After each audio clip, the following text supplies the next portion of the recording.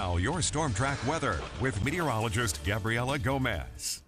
We have a nice cool start this morning in the 60s across the area. Luckily, drier air in place actually makes it feel cooler as well. We should hold on to these dew points in the 50s throughout the day. So even though we warm up, we should feel pretty comfortable even though we do get a little bit above average. Lots of sunshine though. We'll hold on to that hazy look to the sky through those 80s, upper 80s really to around 90. Western counties definitely could get into those low 90s later this afternoon. Those along and south of I-70 could get some breezes from the east, maybe about 10 to 15 miles an hour. Further northward, shouldn't have too many issues with our winds.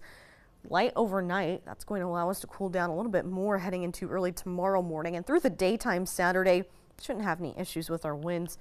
Really, we stay pretty quiet for at least the start of the weekend. We'll get a little more active though, especially heading into early next week. It's possible we drop into those middle to upper 50s tonight. Still, though, we'll warm up into the upper 80s for tomorrow afternoon. This is probably the warmest we get, though.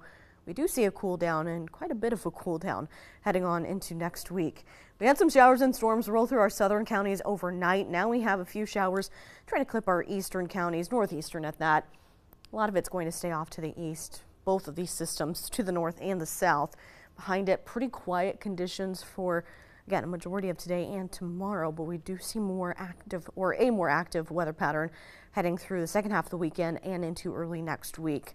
Today we may get a few clouds and an isolated shower is still possible through the next couple hours.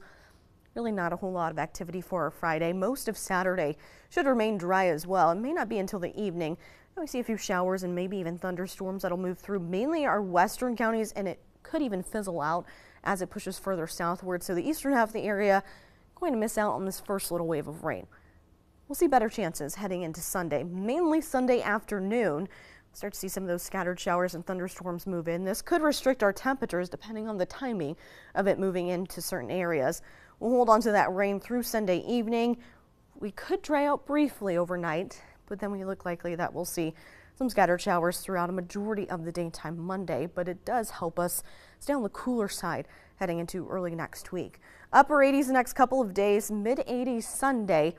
With that rain chance Monday, it's possible we don't even get out of the 60s, but right now holding on to some low 70s. Still holding on to a few showers even Tuesday, but temperatures should stay pretty consistent even after those rain chances with some drier conditions and highs in the middle to upper 70s through the rest of next week.